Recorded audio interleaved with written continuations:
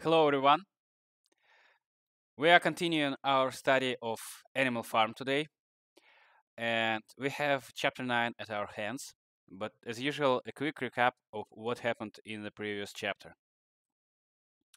So, the chapter 8 was even harder to read than chapter 7 just before that, and chapter 7 was not a joke.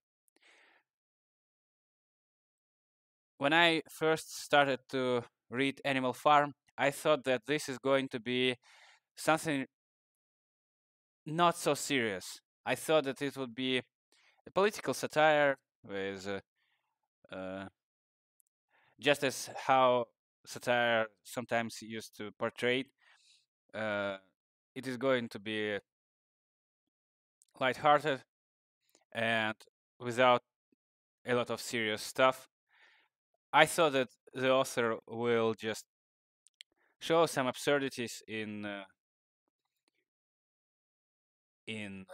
countries of sort of rivals, right? Absurdity in his rivals, and present easy ways to oppose some failures that the enemies had. Something like that. I thought that this is going to be very polarized and therefore very easily read through piece of political propaganda. But unfortunately, or rather fortunately, this is not the case. This is a very thought through piece of art. It's absolutely timeless, even though it draws a lot of inspiration from known historical events, from Russian Revolution, and this hits home very hard. I absolutely sure I know lots of references that the author did here, and it stings to read it, to relive some painful events from the history, and understand that it's it's so unnecessary. All this suffering is so unnecessary. I I gotta be honest with you. I'm getting a little bit depressed with the contents here. So in chapter 8, it starts with Napoleon rationalizing his power, uh, or rather, the excesses of his power, when he executed a lot of animals. While previously in Seven Commandments, it was said that no animal should harm or kill any other animals. Napoleon now forged the commandment, and I voluntarily use the word forged because it's not like he justifies or explains that some of the principles should be modified. No, he does it everything in very sneaky way of doing it, and he adds two words without cause. So what exactly does that mean, and who justifies if this has a cause or not? It's all omitted. Basically, Napoleon says that he knows the cause, therefore all his actions are justified. It's impossible to read it without pain, but the things are going to get worse. His lackeys, Squealer, Minimus, and some other pigs, I assumed, they start full out cult of personality. Poems and common sayings are introduced, just as before. It became common for animals to blame everything on the snowball, and even if some obvious fault has happened on the farm, they would still say that well, obviously Snowball had to do something with this because, well, why wouldn't it work exactly as we plan? But now the other part of these common sayings are introduced, where everything that goes right, it's all attributed to efforts of Napoleon himself, not his bureaucracy, not his government, not his close servants or somebody else, but directly to Napoleon. And on top of all of that, there are some poems, some celebrations of Napoleon's birthday, and so on and so forth. And this is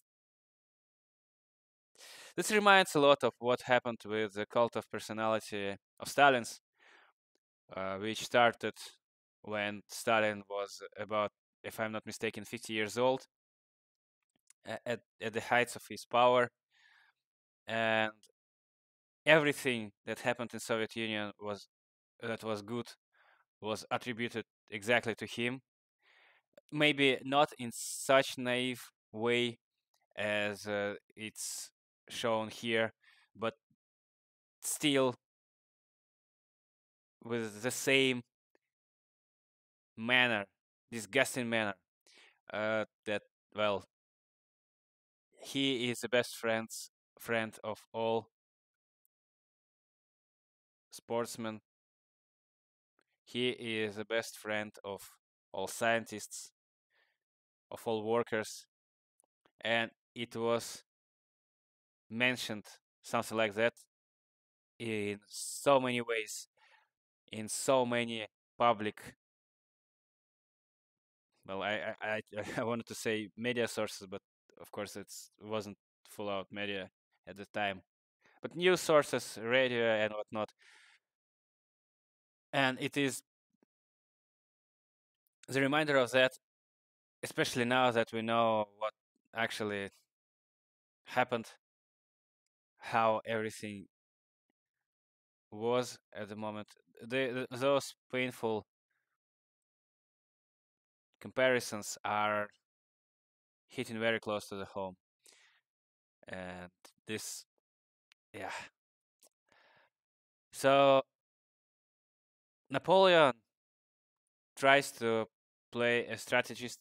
He plays with other farmers, human farmers, trying to find a better deal for timber that he has on animals farm.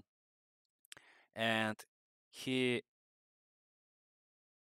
tries to strike an agreement with one farmer, then breaks it in exchange for the agreement with the other one, and he changes his narrative just all the way to the entirely opposite. So, well, with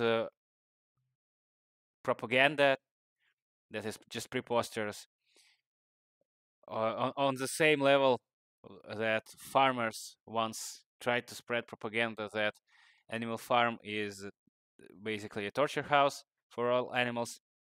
Now Napoleon and his lackeys spread propaganda that, well, that farmer that he is not currently striking a deal with, that farmer is the worst ever. He tortures, he kills, and he is not to be trusted.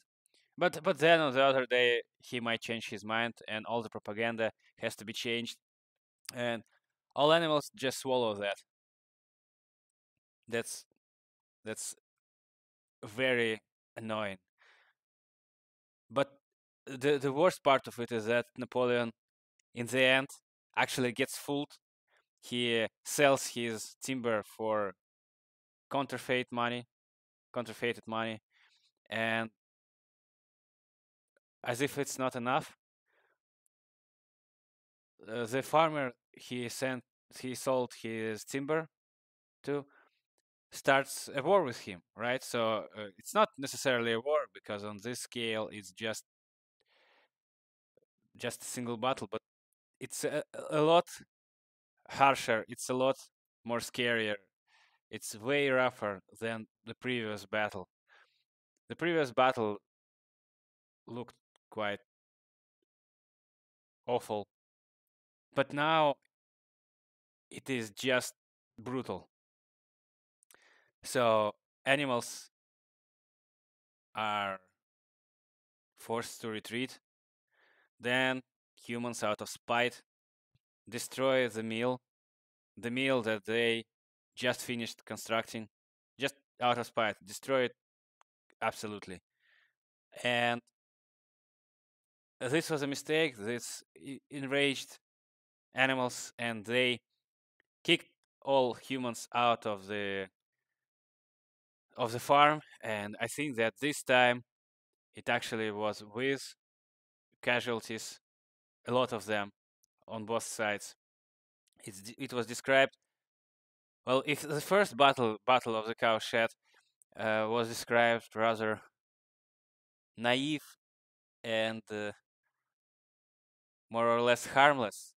So yeah, one sheep has died, but it wasn't introduced as something extremely horrifying, as a full-out war for extermination. But this one was, and this is absolutely well depressing and brutal, because well obviously that this is an allegory for the Second World War. It's analogies with the infamous Molotov-Ribbentrop Pact, when Soviet Union struck a deal with Germany, and they were betrayed. Stalin and his government was betrayed by Germany, and the war that took place on the territory of Soviet Union was absolutely brutal, terrifying, and with lots of casualties. Well, it's not a coincidence that this is one of the most praised national holidays in Russia still, because the memories that were told and retold many times are kept alive because of how brutal and terrifying all of that was. And of course, Napoleon took all credit for the victory in this case, just as Stalin took all the credit for the victory in case of Second World War. And I saw a video a while ago uh, of the first Victory Day march, when one of the field marshals uh, spoke before soldiers on the Red Square, and he gave so much flattery and insincere praise to Stalin that it was uncomfortable to watch. So I absolutely see that the person who spoke had has been forced to do so, while Stalin stayed there silent with dead-eyed with his dead eyes and just watching like a hawk or something. And this is brutal. And of course, I suspect that George Orwell, he I suspect that he started to write this way before the Second World War ended, but as it was first published on the end of the summer of 1945, I think that some of the details could have been added exactly after the end of Second World War and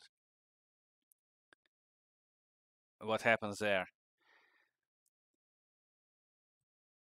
In celebration of the victory of the Battle of the Windmill, as the Second War was called, Napoleon was introduced to alcohol, and of course, he shows absolutely zero self-control. He drinks himself almost to death. He has a terrible hangover. He thinks that he is dying, and he makes a lot of fuss about it. And this is the only relief that we had in chapter 8, because, well, this was shown in somewhat humorous manner. So yeah, but Napoleon does a lot of silly things with that. He arranges his funeral. Well, not arranges, he plans for something like that. There is a lot of talk about that. Animals being so fooled by their government do not know what even to think about what would happen if Napoleon will die, except, well, for obviously the whole animal farm would be better off without Napoleon. But Napoleon unfortunately gets well, and first thing first, he changes decree about no animal should drink alcohol, because previously Napoleon silently, of course, broke this commandment, because none of the commandments are written to stop Napoleon from doing something, God forbid. And he adds another counterfeit: to excess. No animal shall drink alcohol to excess. And of course, he loves alcohol so much that he decides to take away the pasture, the the one that was in Orchid, that was sort of haven for tired animals, tired from work, and he just straight takes away his pasture and decides to sow it with barley to obviously distill alcohol for himself. So this chapter and my summary over this chapter is mostly just a quick recap of what exactly happened here, which is not a good review, I would say. It's just a short retelling the story. But unfortunately, at this moment, there is not enough details to say something. The author did an excellent job. He didn't show what he thinks about it. He just laid out some events which were arranged very believably, and he doesn't do it in the way of how, the straw man fallacy is performed. So it's not like there is an obvious good choice, an obvious bad choice, and bad guy, of course, goes for the bad choice, and good guys suffer from it. But we, as readers, we know that if we were in the place of the good guys, we would do something different and make it right. This is not applicable here. It's at the point when these horrors start to happen. It's already, if not too late to do something, then it's going to be extremely hard to do something about it. And lots of people will have to suffer for it. They would suffer if they would do something about the situation, and they would suffer if they wouldn't do that. So the situation is absolutely horrific, and whatever lesson I can extract from that is that we have to be extremely attentive to what the government does and says and regulates, and and we have to demand some explanations about everything, about the tiniest detail, about simplest facts. Even if you are able to rationalize some decisions that was made by government, but the rationalizing wasn't done on the paper, so government didn't provide exact reasons, exact measures, and just says trust us. Well, this is a moment to start an alarm and the exactly opposite, to just start asking questions and trying to keep government in check all the time. So, with all that being said, with all that quick recapture introduction for the previous chapter, let's get to the chapter 9. I can't wait to see how hard it will be to finish it. So, Boxer's split hoof was a long time in healing. They had started the rebuilding of the windmill the day after the victory celebrations were ended. Boxer refused to take even a day of work and he made it a point of honor not to let it be seen that he was in pain. In the evenings, he would admit privately to Clover that the hoof troubled him a great deal. Clover treated the hoof with poultices of herbs, which she prepared by chewing them, and both she and Benjamin urged Boxer to work less hard. A horse's lungs do not last forever, she said to him, but Boxer would not listen. He said, only one real ambition left: to see the windmill well underway before he reaches the age for retirement. I doubt that he would enjoy his retirement. At the beginning, when the laws of Animal Farm were first formulated, the retiring age has been fixed for horses and pigs at 12, for cows at 14, for dogs at 9, for sheep at 7, and for hens and geese at 5. Liberal old age pensions had been agreed upon. As yet, no animal had actually retired on pension, but of late the subject had been discussed more and more. Now that the small field beyond the orchard had been set aside for barley, it was rumored that a corner of the large pasture was to be fenced off and turned into a grazing ground for superannuated animals. For a horse, it was said the pension would be 5 pounds of corn a day and, in winter, 15 pounds of hay, with a carrot or possibly an apple on public holidays. Boxer's 12th birthday was due in the late summer of the following year. Meanwhile, life was hard. The winter was as cold as the last one had been, and food was even shorter. Once again, all rations were reduced, except those of the pigs and the dogs. As too rigid equality in rations, A too rigid equality in rations, Squealer explained, would have been contrary to the principle of animalism. In any case, he had no difficulty in proving to the other animals that they were not in reality short of food, whatever the appearances might be. For the time being, certainly, it had been found necessary to make readjustments of rations. Squealer always spoke of it as readjustment, never as reduction. But in comparison with the days of Jones, the improvement was enormous.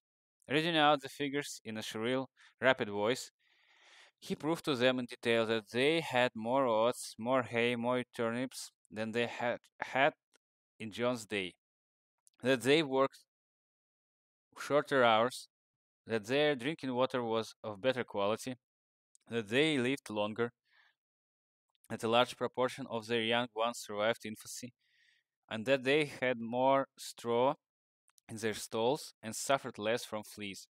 The animals believed every word of it. Truth to tell, Jones and all he stood for has almost faded out of their memories. They knew that life nowadays was harsh and bare, that they were often hungry and often cold, and that they were usually working when they were not asleep. But doubtless it had been worse in the old days.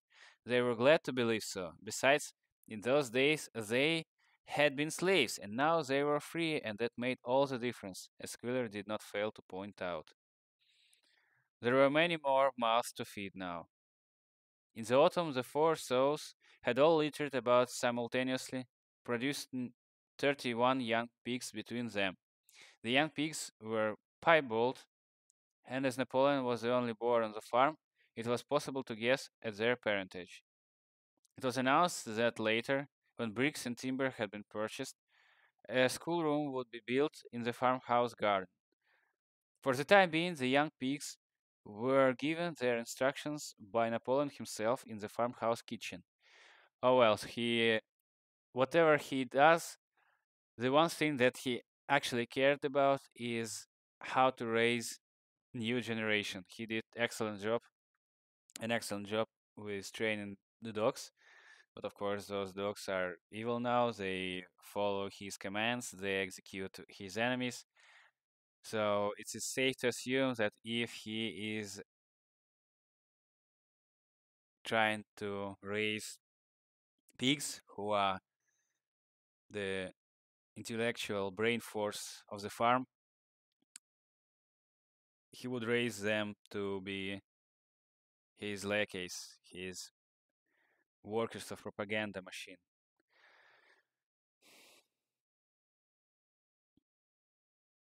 They took their exercise in the garden and were discouraged from playing with the other young animals. About this time, too, it was laid down as a rule that when a pig and any other animal meet on the path, the other animal must stand aside, and also that all pigs of whatever degree were to have the privilege of wearing green ribbons on their tails on Sundays. This is awful. The farm had had a fairly successful year, but was still short of money. There were the bricks, sand, and lime for the schoolroom to be purchased, and it would be also necessary to begin saving up again for the machinery of the windmill. Then there were lamp oil and candles for the house, sugar for Napoleon's own table. He forbade this to the other pigs on the ground that it made them fat, and all the usual replacements such as tools, nails, string, coal, wire, scrap iron, and dog biscuit.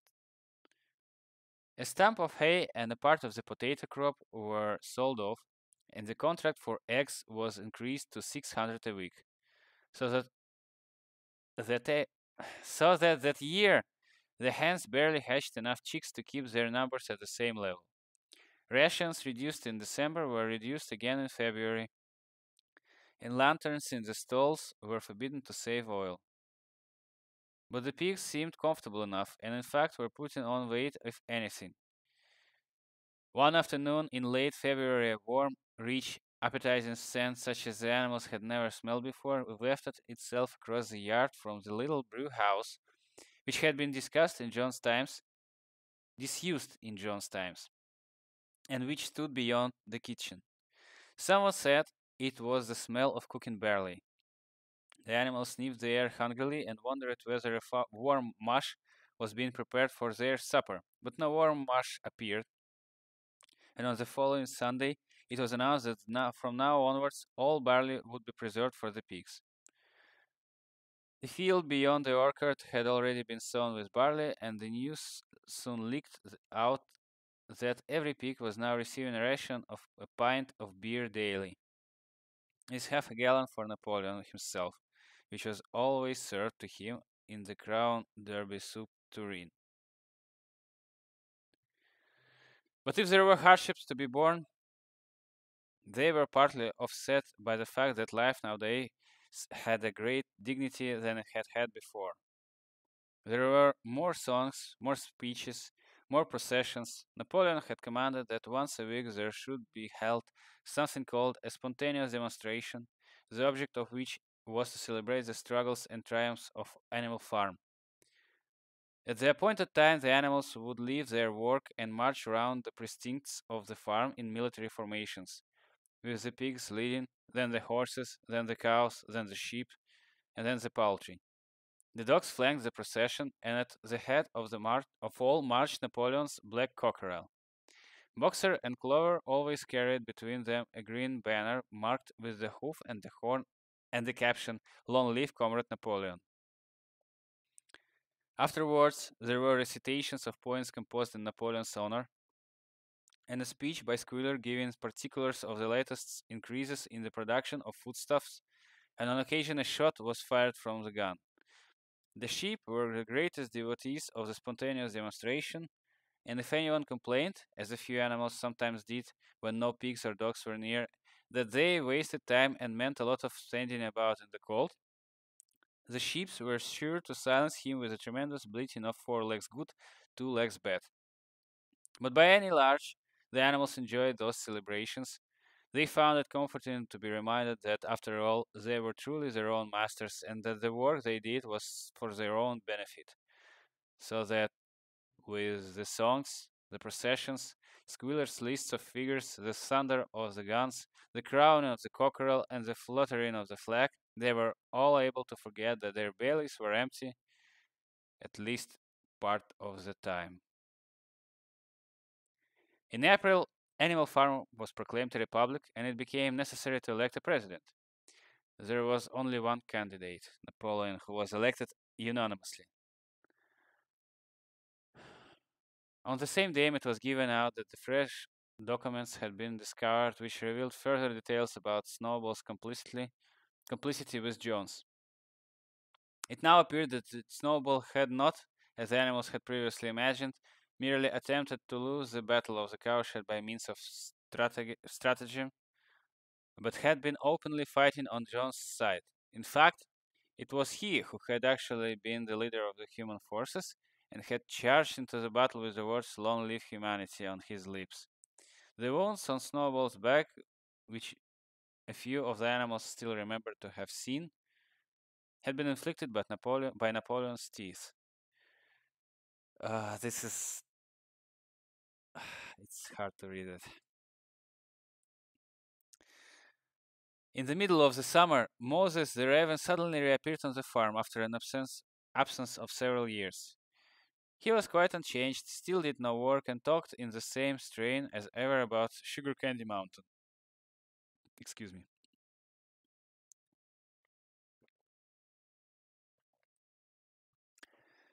He would perch on a stump, flap his black wings, and talk by the hour to anyone who would listen. Up there, comrades, he would say solemnly, pointing to the sky with his large beak. Up there, just on the other side of that dark cloud that you can see, there it lies, Sugar Candy Mountain. That happy country where we poor animals shall rest for even from our labors, forever from our labors. He even claimed to have been there on one of his higher flights, and to have seen the everlasting fields of clover and the linseed cake and lump sugar growing on the hedges.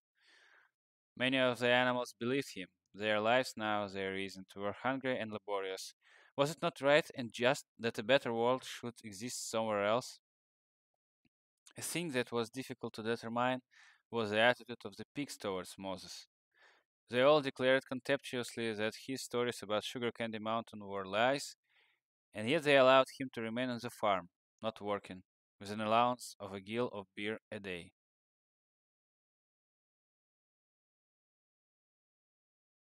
I think this is an analogy about the collusion between the church and government in early days of Soviet Union.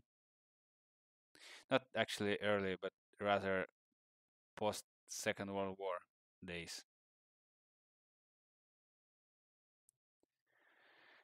I I don't want to think about it right now, but yeah, this is hard.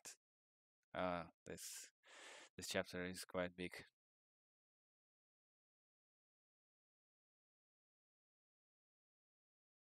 After his hoof had been healed up, Boxer worked harder than ever. Indeed, all the animals worked like slaves that year.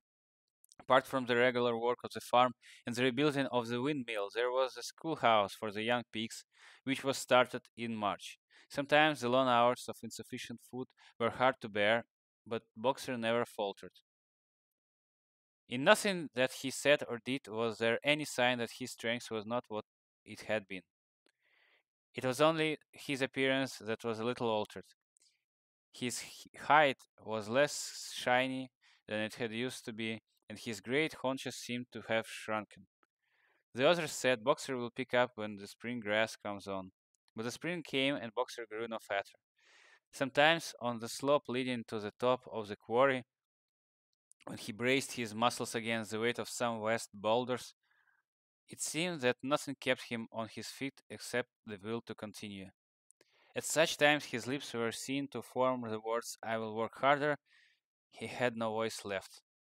Once again Clover and Benjamin warned him to take care of his health, but Boxer paid no attention. His 12th birthday was approaching. He did not care what happened so as long as a good store of stone was accumulated before he went on pension. Late one evening in the summer, a sudden rumor ran around the farm that something had happened to Boxer. He had gone out alone to drag a load of stone down to the windmill.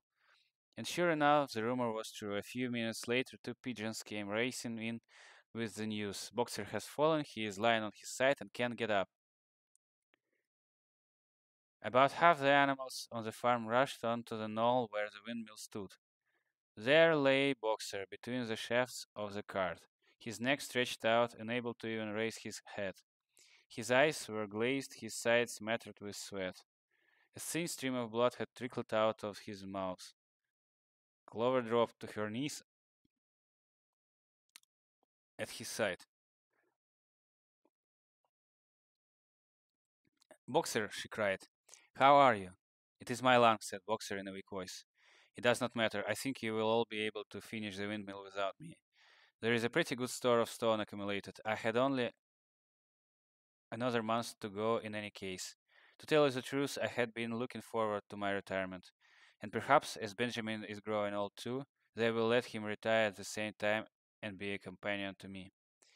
"We must get help at once," said Clover. "Run, somebody, and tell Squealer what has happened."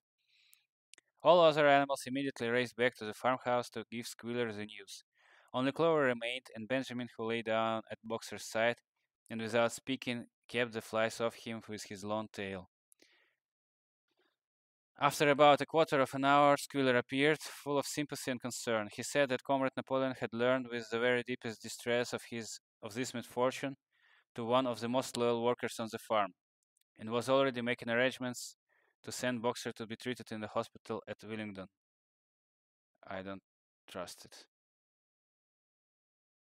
The animals felt a little uneasy at this, except for Molly and Snowball. No other animal had ever left the farm, and they did not like to think that of their sick comrade in the hands of human beings.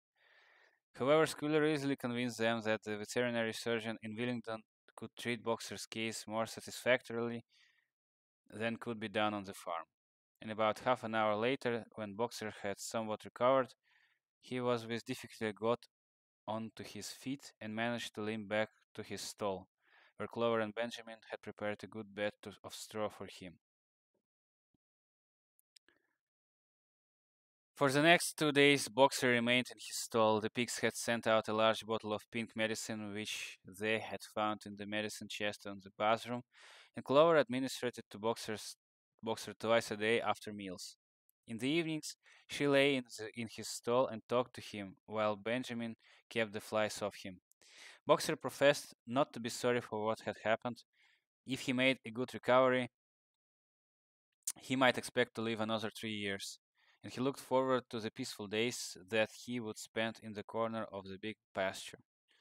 It would be the first time that he had had leisure to study and improve his mind. He intended, he said, to devote the rest of his life to learning the remaining 22 letters of the alphabet.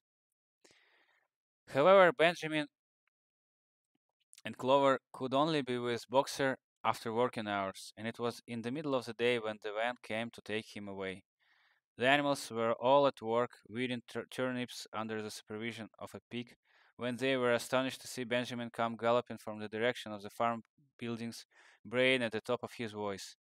It was the first time that they had ever seen Benjamin excited. Indeed, it was the first time that anyone had ever seen him gallop. "Quick, quick!" he shouted. "Come at once! They're taking Boxer away!" Without waiting for orders from the pigs, the animals broke off work and raced back to farm buildings.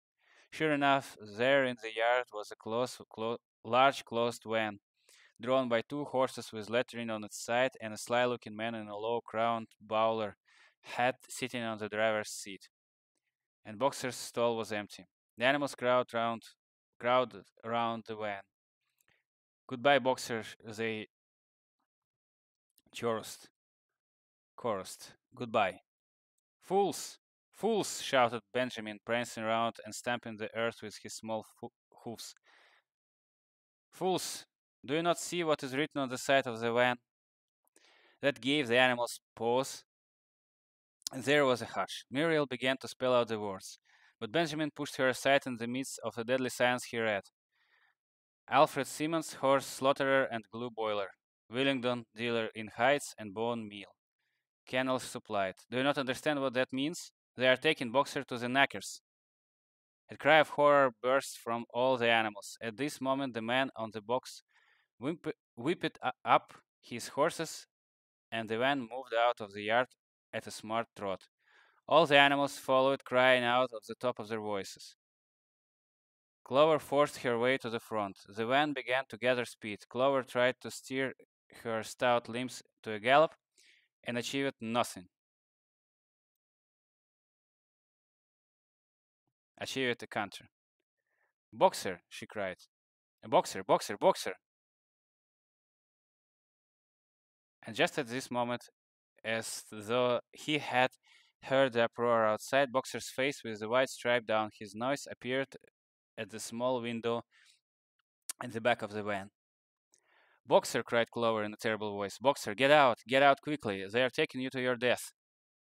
All the animals took up the cry of get out, Boxer, get out, but the van was already gathering speed and drawing away from them. It was uncertain whether Boxer had understood that Clover had said. But a moment later, his face disappeared from the window, and there was the sound of tremendous drumming of hoofs inside the van. He was trying to kick his way out. The time had been when a few kicks from Boxer's hoofs would have smashed the van to much wood, but alas, his strength had left him, and in a few moments the sound of drumming hoofs grew fainter and died away. In desperation, the animals began appealing to the two horses which drew the van to stop. Comrades, comrades, they shouted, do not take your own brother to his death. But the stupid brutes, too ignorant to realize that what happened, merely sat back in their ears and quickened their pace. Boxer's face did not reappear at the window. Too late, someone thought of racing ahead and shutting the 5-barred gate, but in another moment the van was through it and rapidly disappearing down the road. The Boxer was never seen again.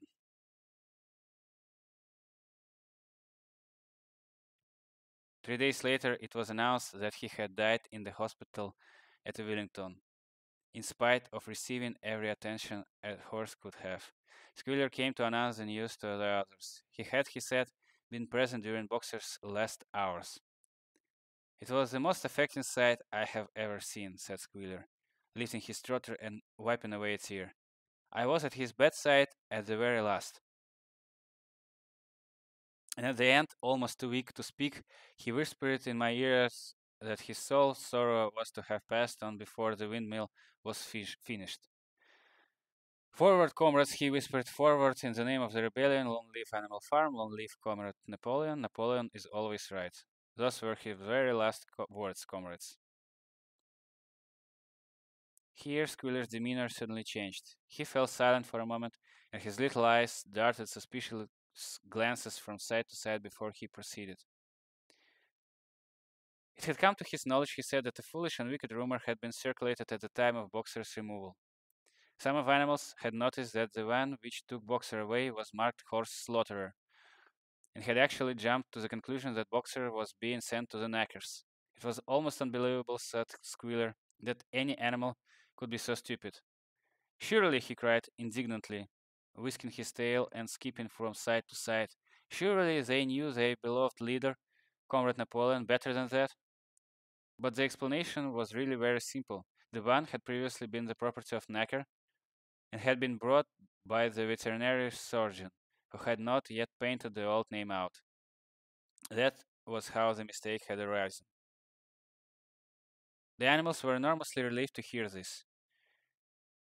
And when Squealer went on to give further graphic details of Boxer's deathbed, the admirable care he had received, and the expensive medicines for which Napoleon had paid without a thought as to the cost, their last doubts disappeared, and the sorrow that they felt for their comrade's death was tempered by the thought that at least he had died happy.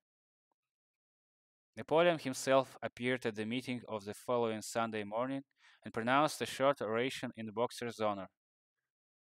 It had not been possible, he said, to bring back their lament comrade's remains for interment on the farm, but he had ordered a large wreath to be made from the laurels in the farmhouse garden and sent down to be placed on Boxer's grave. And in a few days' time, the pigs intended to hold a memorial banquet in Boxer's honor. Napoleon ended his speech with a reminder of Boxer's two favorite maxims. I will work harder, and Comrade Napoleon is always right. Maxims, he said, which every animal should do well to adopt as his own. On the day appointed for the banquet, a grocer's van drove up the Willingdon and delivered a large wooden crate at the farmhouse. That night, there was a sound of uproarious singing, which was followed by what sounded like a violent quarrel and ended at about 11 o'clock with a tremendous crash of glass. No one stirred in the farmhouse before noon on the following day, and the word went round that from somewhere or other the pigs had acquired the money to buy themselves another case of whiskey.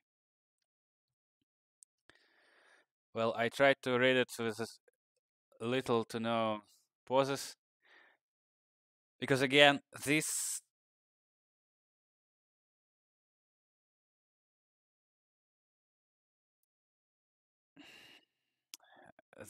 is another very hard to read chapter. The betrayal of Boxer, the lies that surrounded them, the callous practicality of Napoleon, which I don't even know what to say about it. He was ready to get rid of Boxer because he dared to question some of the propaganda back in the chapter 7.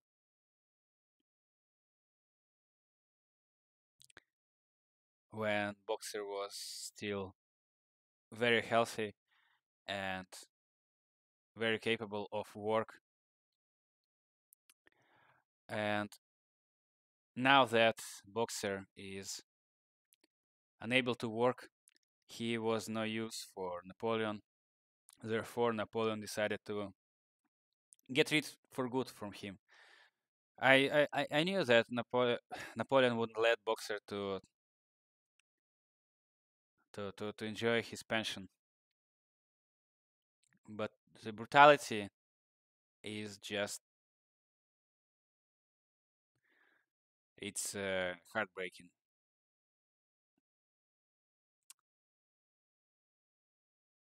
Once again, I am now at a loss what how to conclude it, or what to say now, and I guess I will take another day to think about the contents of this chapter, and I will get back with my new notes. But I suppose that would be also just a quick retelling the events of chapter 9, because the main idea is how easy you can get betrayed by the government like this. What to extract from it further? Maybe only some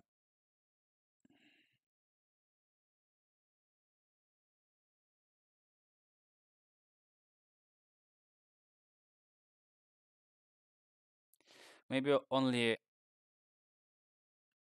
what are the common signs that the government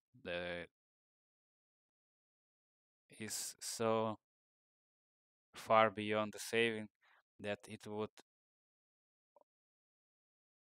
just straight betray the most loyal servants, workers, comrades. Is there such a lesson to be extracted from this chapter? I'm not sure yet, but I will try.